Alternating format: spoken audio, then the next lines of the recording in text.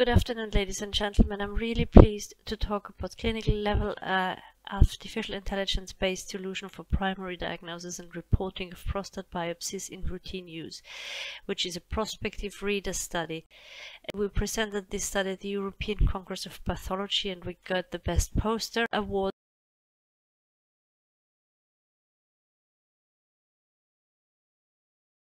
So we all know that there's an increase in cancer prevalence and there are advances in personalized medicine. There's a growing complexity of pathology diagnostic. And of course we also know that there's a growing demand to implement computer-assisted solutions to improve pathologists' accuracy and efficiency during cancer diagnosis. We all know that we have more and more work and we are less and less people who are really super specialized and so on. So Ibex Medical Analytics developed GALE Prostate, which is an artificial intelligence-based diagnostic solution for prostate biopsies. This study and this analysis has been validated in a study at the University of Pittsburgh and demonstrated outstanding accuracy levels. And we also all know that prostate cancer is sometimes very complex and we have a problem of reproducibility. And we all know that there are very many new cases, more than 1 million newly diagnosed prostate cancer diagnoses a year. So the objective of the study was to assess the accuracy and efficiency of pathologists performing primary diagnosis of prostate biopsies using GALE Prostate compared with standard of care using a microscope. The GALE Prostate First Read application is you have a slide production, then you do scanning of the slide, then you do this Ibex GALE Prostate, and then you have the pathologist who reviews and reports. The GALE First Read is very good because you have an integrated artificial intelligence-based diagnosis support. And you have, which I think is very interesting, a case prioritization work list and a slide viewer, and you have the artificial intelligence results and reports. So this GALE Prostate First Read application pre-classifies the slides into 3 categories: benign, cancer and borderline, which means undetermined. This application also automatically orders immunohistochemistry according to the results and to, of course, lab predefined protocols.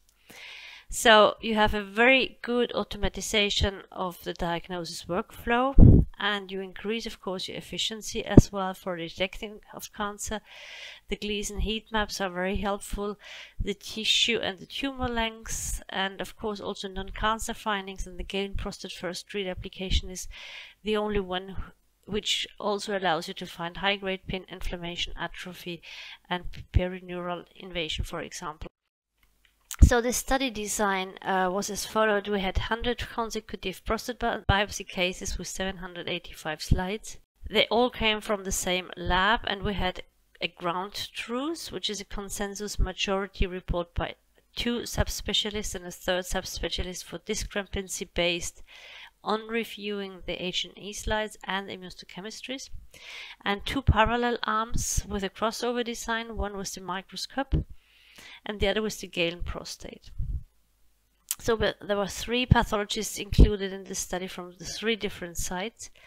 And then we have the education subspecialist who determines the major discrepancies between the study arms. So the primary endpoint was the difference in major discrepancies rates between GALE Prostate First Read and the manual optical microscope versus GT. And the secondary was to performance metrics for cancer detection of Gleason 6 versus 7 or even more of the GALE Prostate artificial intelligence algorithm, the pathologist using the microscope and the pathologist using GALE Prostate First Read application during the primary diagnosis.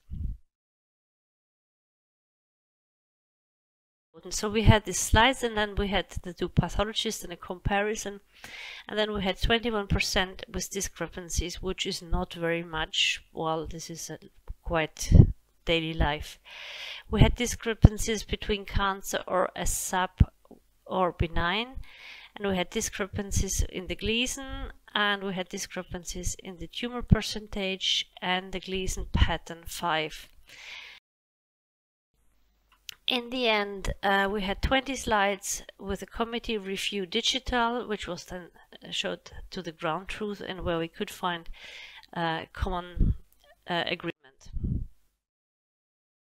Discrepancies, as I told you already, are those which impact the clinical management, which means, of course, cancer versus benign, Gleason 6 versus 7, Gleason grade 5, Gleason pattern 5, sorry, and the tumor size, whether it was more or less than 50%, because this is important for all these kind of active surveillance protocols. And the minor discrepancies, which were changing of the Gleason groups, Gleason 4, Gleason pattern for the percentage, which is very important also for the management of the patients, and ASAP versus benign or ASAP versus cancer. So if you go to the primary endpoint, you can see that there's this superior performance for pathologists using artificial intelligence. If you go to the Galen prostate first read, you have an agreement rate of 95, a little bit more than 95%. And if you go only to the microscope, well, you have a little bit than 92%. So the pathologists who use this Galen prostate first read artificial intelligence application perform better than the pathologist who uses only the microscope with a significantly lower major discrepancy rate. So for the secondary endpoints, which were the sensitivity and specificity, cancer detection, and the Gleason 6 versus 7. So we compared once again the Galen prostate algorithm, the pathologist all alone, and the pathologist with the Galen prostate first read. The sensitivity and the specificity are quite different. So if you only use the Galen prostate artificial intelligence algorithm, you have very high sensitivity and specificity. And also when the pathologist uses this Galen first read, on the other hand, the pathologist on a microscope does really less good.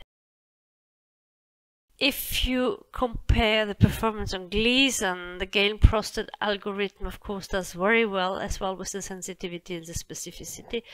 But we all know that it is very complicated to attribute a Gleason, and the inter-observer differences are sometimes pretty high. So pathologists with a microscope or using the Galen are more or less the same. And cancers which were missed by the pathologists on the microscope and detected when using Galen prostate were these kind of examples. For example, on the left side, the microscopic pathologist said, well, this is benign, and the Galen prostate pathologist said, well, no, this is Gleason 7, and the ground truth said, no, well, it's 7, but 3 plus 4, so grade group 2 and not 3. Very small foci of Gleason 6. Here you can see the pathologist said benign. The GP pathologist said, no, there's a focus which is 6, and the ground truth in the end said, well, yes, it's true, there's a Gleason 6, it's a very small focus, but you should not oversee it, especially if it's a very young patient and you want to give him a kind of active surveillance protocol. And then there were things like benign versus malignant, where the microscopic pathologist said, well, this is Gleason 6, and the ground truth said, no, this is benign. And recognizing, of course, Gleason pattern 5 is something which is very, very tricky. Here the microscopic pathologist said this is an 8, 4 plus 4. The GP pathologist said it's a 4 plus 5, and the ground truth in the end said, well, it's a 4 plus 5. You can see pretty well the heat maps, how they really color very well the different parts of the tumor.